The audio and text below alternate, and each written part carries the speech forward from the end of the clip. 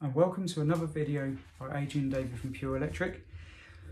This is part 2 of the video where I talk about the AM2 endpoint assessment, and all I'm doing is talking through the endpoint assessment paperwork downloaded off of the NET website. Okay, so I'm just talking through this for the benefit of apprentices that might be coming to sit this. I'm just explaining each section one piece at a time.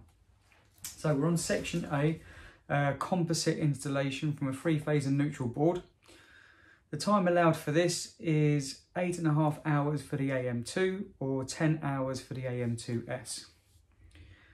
You'll be allowed a minimum of 15 minutes to read this section and prepare for assessment. So again, you need to read through this candidate specification that they give you because it tells you everything that you need to know. To demonstrate occupational competence, you'll be required to apply industry working practices and procedures in keeping with relevant statutory and non-statutory regulations, for example BS 7671. You need to be able to interpret the drawings and the diagrams, schematics that they give you. Prepare, install, connect and terminate conductors and cables to industry standards. Terminate and connect at a 3-phase and neutral distribution board and the identified equipment outlets as detailed in the candidate's handbook and diagrams. Install and bend conduit systems. That's for the AM2S. To complete this section of the assessment, you must demonstrate occupational competence in accordance with statutory, non-statutory and approved working practices. You will need to make sure that you follow all the instructions given in the candidate's handbook and drawings. Now, I'm going to read through the common errors in a minute, but it's clear to see that most people, I say most people, that's a bit of a blanket statement, a lot of people that follow this, will do this assessment, do not follow the candidate pack, okay, or what we call the specification. If you don't follow that, basically, your company could end up in trouble, financial trouble, where people don't want to pay for things that haven't been done properly. And that's what this is trying to teach you. Okay, that when you are now a qualified electrician, you get sent off to work wherever it is your company sends you to work, that you follow the specification provided because it's a legally binding agreement between your boss or yourself, if you're the main, the main contractor, and the client. And if you don't follow that in a court of law, the client isn't legally obliged to pay for that work. So you have to make sure that whatever they've agreed to pay for is what they get. And if anything has to be changed, well, that generates a variation order where both parties sign to say that the changes are agreed and that the cost of those changes are agreed. And in that way, it's dotting the I's, crossing the T's. If it ever went to court, it would hold up. Your company would not lose money. Okay, so that's what all this is about. And in my experience as an electrician, obviously you get good customers, you get bad customers, you get some people that use the law to their advantage. They know the law pretty well and they know how to get what they want without paying for it.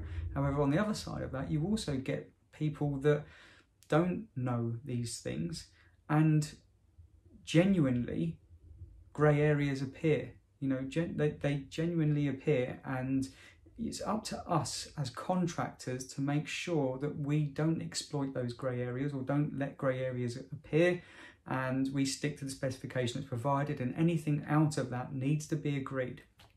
Okay, so this is what it's all about. So common errors. Candidates do not install the circuits in accordance with the requirements of BS 7671. So basically you're not installing to the regs. Candidates do not install the circuits in accordance with the installation specification, which is what we're just talking about. Okay, so it says here, not following the specification does not mean that the work you have completed is unsafe. However, if the customer has specified that the work is carried out a certain way and you do not follow that, they would not have to pay and work could have to be taken out and replaced, and that would be a cost to your company. An example of this would be if the customer specified white conduit and you fitted black. The circuit would be electrically safe, but not what was asked for. Okay. Candidates do not select the correct type of protective device. Candidates do not select the correct type of protective device. This could make the circuit unsafe or trip with no faults. Now, again, all the protective devices have, the installation's been designed for you. All you have to do is follow the specification. So I don't understand why people are getting that wrong. As long as you follow the specification, you'll put in the right protective devices. Candidates do not select the correct size and type of circuit conductor. Again, all of this is written in the spec. It tells you what cable to use, what type of cable to use, what size of cable to use. It tells you everything that you need to know. If the cable fitted is too small, then it will cause danger under load or fault conditions. If the circuit is not wired in the correct type of cable, then it may not have the protection against external influences required. Also, as well, as if you run a ring in 1.5 instead of 2.5, even if you put it on the correct size breaker to protect that, the client is going to say, well, that's not what was agreed and specified. So again, I know it's a bit of a silly example, but you get the gist.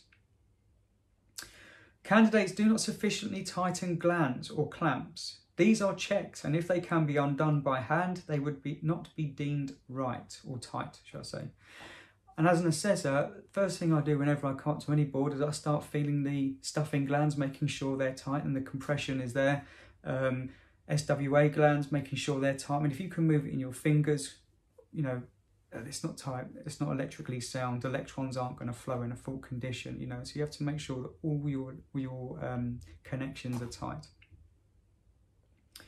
Candidates do not sufficiently secure conductors in terminals. If a conductor can be pulled out of a connection between finger and thumb, it would be deemed as being loose.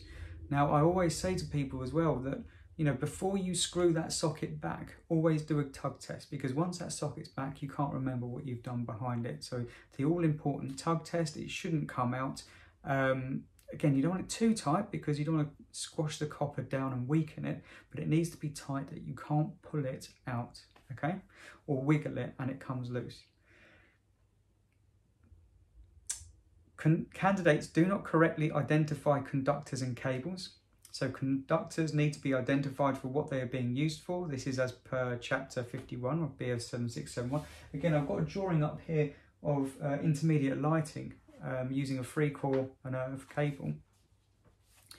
Again, you have to specify what those conductor cores are doing, okay? Unless it's 3-phase and then you don't. But again, it's all written there.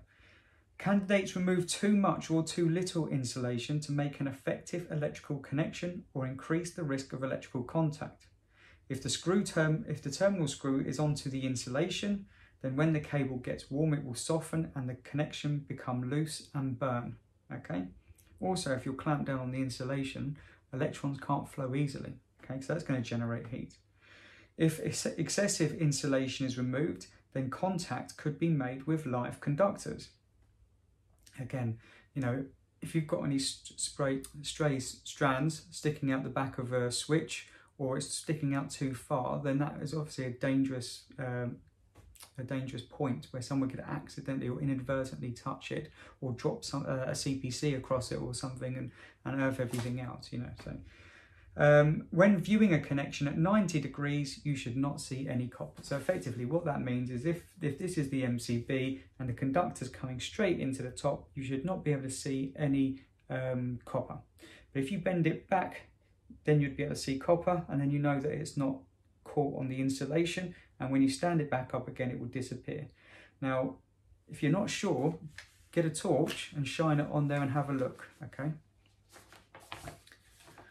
And then if you're still not sure, undo it, pull it out and double check it. Circuits are not connected in a way as to ensure effective functional operation. Again, if the circuit does not work, then the customer would not pay, okay? Candidates do not ensure effective segregation of extra low voltage and low voltage cables. So the extra low voltage cables must be in a different compartment to trunking to low voltage cables. So what that means is you've got to have it in a separate compartment, but also where it cuts across the low voltage side with that Cat5 cable that they're asking you to install, you need to make sure that you put in a bridge, okay, so that the conductors can't be close to each other. and then that way it can't pick up the magnetic field as easily. Okay, so that is pretty much it for that section. Let me just double check. That's that. So there's a few things that I've drawn up on the board here to kind of try and help you guys out a little bit, a bit of food for thought. If I just inch this up a sec, we'll start at the top. Okay, move the chair out of the way. So firstly, up here, I've drawn an intermediate switch. Now with the specification that they've provided, and again check this because they may change it at any time, and I haven't seen the specification, so this is just second-hand knowledge to me. I've got to follow the specification, but what they want you to do is they want you to feed the first switch, okay? And then from that switch, they want a neutral at every single light switch, because it says in the regulations that recommendation or consideration should be given to a neutral at every switch for future proofing. So if we go to smart switches and they need a neutral, it's not a matter of chasing the wall out, having to put new cabling in. The cable's already there, okay? So you'll have a 2-core nerve coming to your first light. I've omitted the CPCs for clarity. So 2-core nerve to the first switch. From that switch, you'll then have a 3-core nerve to the intermediate. The line will be, also L1 will be brown, L2 will be black, but make sure you put the brown sleeving on. And then the grey, and I don't have a grey pen, so I've had to use blue. The grey will be the neutral, and that will be into Wagos at every switch. If it specifies Wagos, if it specifies connector blocks, obviously use connector blocks. So then in your 3-core that's going between the switches, you've got 2 strappers and a neutral. Okay, and that's your 3 cores. When that comes to the intermediate switch, L1 to L1, L2 to L2, okay, so that's standard. And then the neutral will just join in the back of the switch. And then again, L2 to L2 of the next switch, L1 to L1. And then from the last switch, you'll be able to take a 2-core and neutral, 2-core live and neutral to the lamp, okay, to the light. I don't know what lamp it is, but you know, it doesn't matter. And obviously again, the CPCs have been omitted for clarity.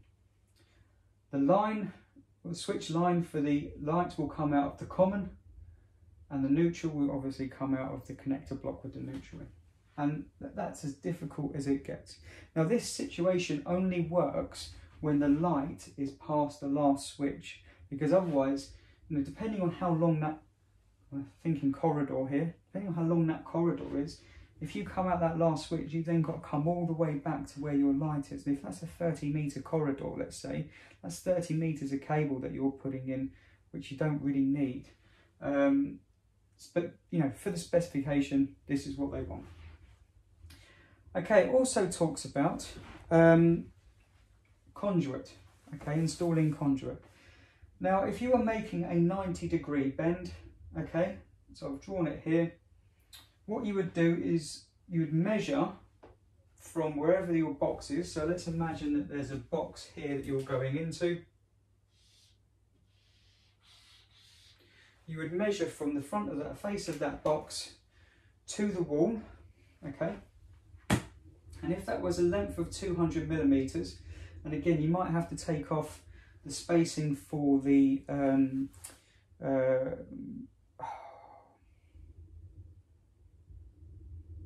conduit saddles.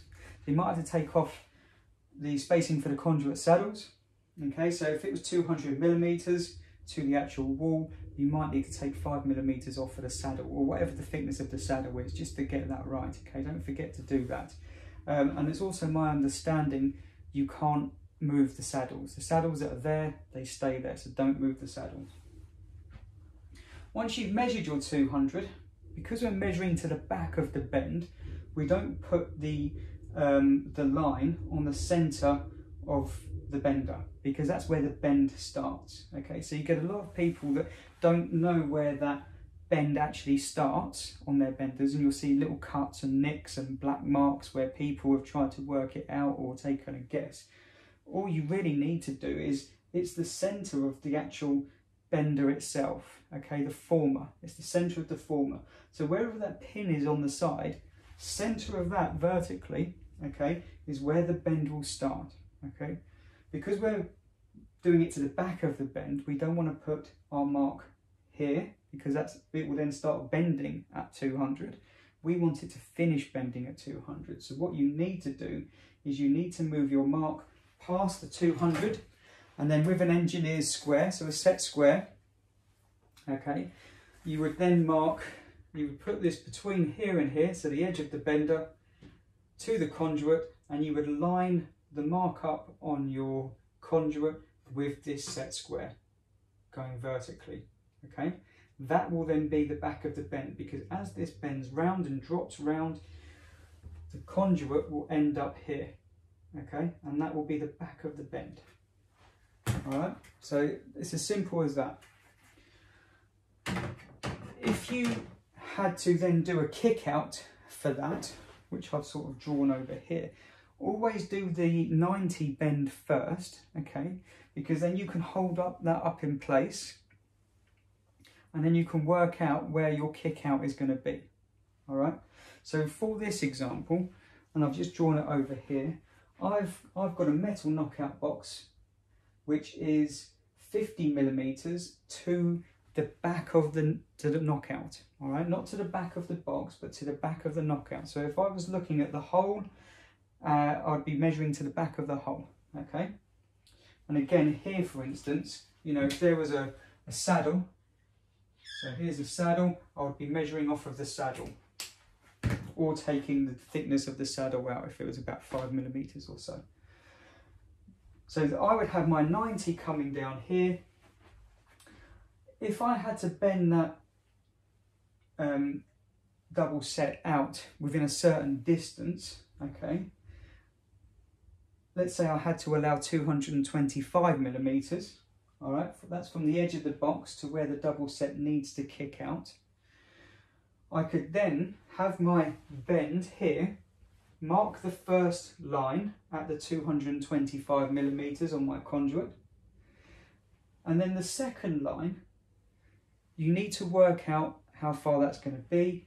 Basically, you measure from the wall to the hole that you're trying to get to, okay, to the back of it. In this case, it's 50 millimeters. Okay, I've just done 50 because it's a nice round number. Then what you do is you double it, okay? So 50 millimeters times 2 is 100 millimeters. So I've got 100 millimeters between my two lines. Make sense? And then what I'm going to suggest here is a 30-60 bend, because obviously 30 and 60 equal 90, and there's our triangle there. Okay, so once you've put that in your bender, and you always need to make sure that you would bend this on the same line, okay? So you don't bend it this way and then turn it round and bend it the other way, because then you'll end up either too close together or too far apart, depending on which way you've stuck it in the bender. So you need to make sure you bend the same way every time. Here I would I'd put my first mark in at 100 on that vertical line from the center of the bender, and I would do my 30-degree bend here. Okay, so 30 degrees, you know, would be about here. And you can kind of then take that out. You can kind of take that out and mark that against a wall or a straight edge. And if you've got a set square that says 90 and 45, obviously you can sort of hold it up against that and gauge where that 30 degrees is. Now, in the real world, I know Klein tools now have this magnetic level that you can stick onto your conduit, your metal conduit, which then tells you the bending angle. I'm pretty sure you won't have that in the AM2 or the AM2S, but in the real world, that's what you could do. You could also, on your phones, and I can't use my phone because I'm recording on it, but in your phone, smartphone, you've probably got a level. I know I have on my iPhone, which tells me where level is, and it tells me the degrees of angle as I bend it down. So you could stick your phone on the conduit and then bend that down, and it will help you find that degree of bend. We're going to have to gauge it. So you kind of aim for 30 degrees. It doesn't have to be an exact science, as long as whatever you build out this end, you then stand, you know, sort of lay it down again. So I'll do the first bend at 30 degrees. What I would then do is I would spin that over. okay? And then, so my kick out would be coming here, and I would probably get that conduit and put it in position to make sure that I've got enough of an angle coming out before I bend it back in again. Because let's say that, oh man, I don't really want to draw this in, but maybe if I use this to sort of represent, if my bend was too shallow and it was like that, okay, so from here to here, well, there's no way I can stand that back out again, all right? And if it's here to here, then obviously I've bent it too much and I've got to do a lot more bending to pull it in. So what I would do, follow that line, I can see that it comes past, you know, if I was to hold it this way, it might make it easier to see. I can see that this comes past the box, and I know that I've bent it enough that I can now stand it down level, okay? And again, you can sort of put it against a straight edge, like the edge of a table, and measure that, okay? I've seen that in a GSH video. You can measure it and sort of gauge it a bit, and sort of bring that back in again. Once you've done that double set, then cut the pipe down, okay? So cut the conduit down, but don't forget to allow for, let's choose a colour here. We've got a big brown. Don't forget to allow for a coupler, okay? So your coupler's going to go here. So that's your coupler.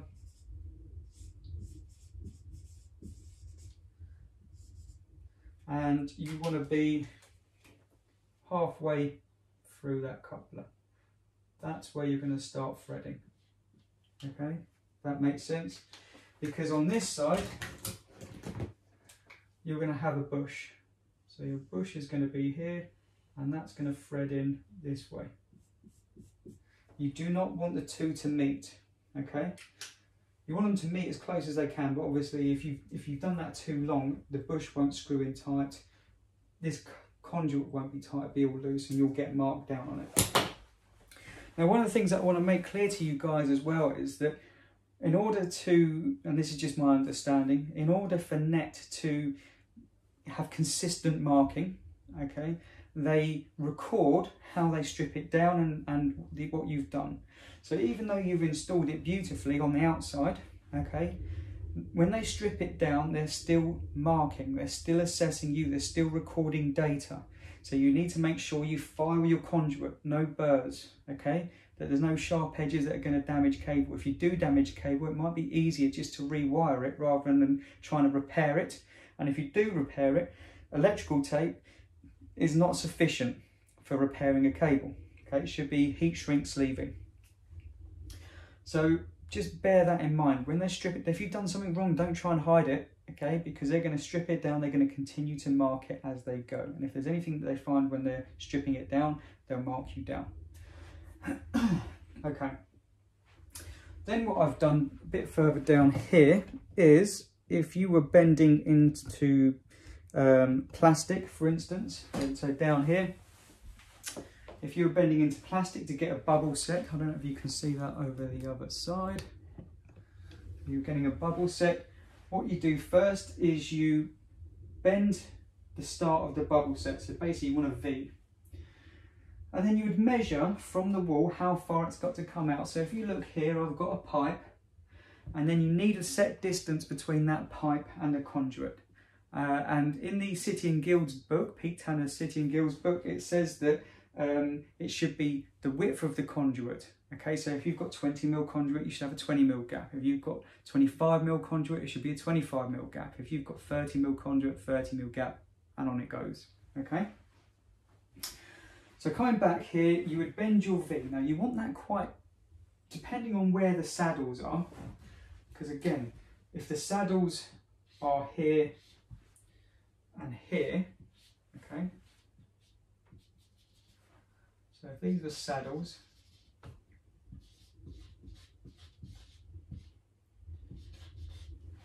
here and here, if that's too far open, you're never going to be able to sit it into the saddles. So you need to make sure that when you bend it, you've got enough position here for the conduit to sit in the saddles, okay? So you need to get it, you don't want it too tight, you want a bit of a relaxed sort of bend here. You don't want a 90 because obviously you've got to pull your cables through there. So you're going to have to sort of gauge how you're going to do this. It's easier for me to do it, and we'll do a video on this. It's easier for me to show how to do it than it is to actually draw it, okay? So just bear this in mind for now. Once you've bent this V and you're happy with the shape of the V, and you've got enough space for the saddles, what I want you to then do is get a metre long level or the straight edge of the table, okay? And you want to measure 50 millimetres, which in this case I've measured 20, and this is 30. That pipe is 30 on so it's a 15 mil pipe and a 15 mil clip. So I've got 30 mil there, plus the 20 space, it's giving me 50. You're going to measure 50 millimetres from the back of the conduit to the level, okay? So if your level was this way, okay, this is your level. And that's your straight edge. You're going to measure that there. That you'll then mark it here and here on this side of the level, okay, where your 50 mil is, and that's where you're going to bend it back out again. So what you end up is with this over here, okay. So there's your bend. You've bent it back out. Here are the two saddles. So saddle 1, saddle 2. Saddles,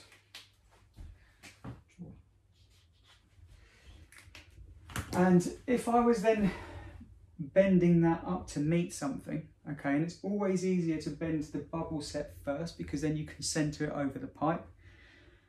I would then draw a line down from whatever it is I was trying to marry up with. I'll draw a center line down, and that would be the center of my bend, okay.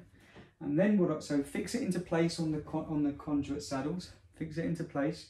I would then mark that so it's not all moving around. Get this marked to the center. What I want you to then do is measure 50 millimeters either side. And the reason for that is the bending radius for a 20 millimeter pipe, 20 millimeter conduit pipe, is 100 millimeter radius. And it's pretty much the same radius as what's in the metal bender, okay? So you want 100 mil radius, which I've kind of use this to gauge. That's probably a bit less than 100 mil, maybe 90 mil, but you get the picture. That's the bending radius.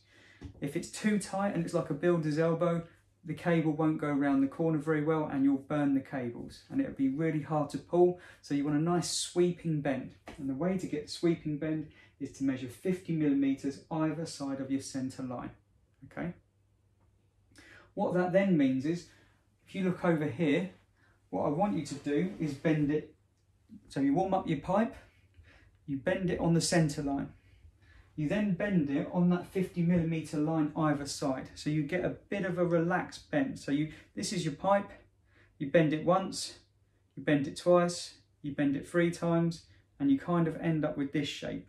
And then what you do is you use your knee to, oh, I lost my balance. You use your knee to blend them into each other, okay? So you warm it up and you blend them into each other and it becomes a nice sweeping bend. And, you know, other than that, guys, the only other thing that I can think of is if you just look down here. So here, I've just sort of done a quick sketch. I don't know if you can see this. I might just bring it in a bit. Okay, quick sketch of stripping cable. And I know it's simple, but if you bend it over and it's like that, it's too little, chances are your screw's gonna still terminate onto the single core. If you strip it too much, this is what they're talking about with strands hanging out the back, or too much insulation maybe sticking out as well as, you know, having that much of a gap between a terminal. So you want it just right. You want this to be equal, and that should not come past the installation, okay? Right, well, I hope that's been of some use to you guys. Coming up next, video 3, which will be on the testing side. So the next video will be on inspection, testing and certification of the composite installation. And again, just to remind you all, this is all online, okay? It's on the net website. as a download, and it is the pre-assessment manual for the AM2 and the AM2S. Right, take care guys, see you soon.